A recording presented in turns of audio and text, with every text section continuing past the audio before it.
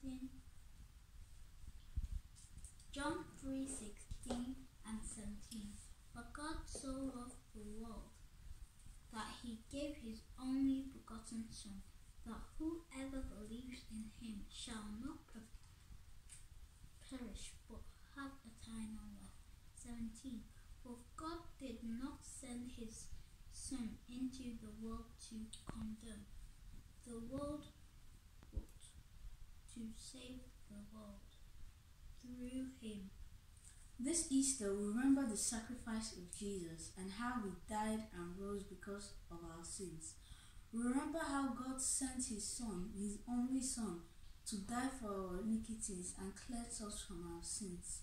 The Bible says God sent his only begotten Son to die for us.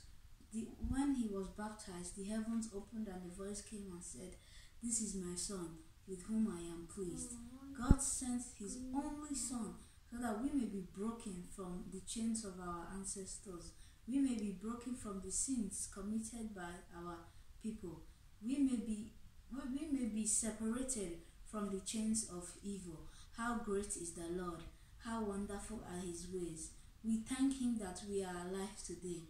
We thank him that even though of this pandemic, we are still here, standing well and healthy.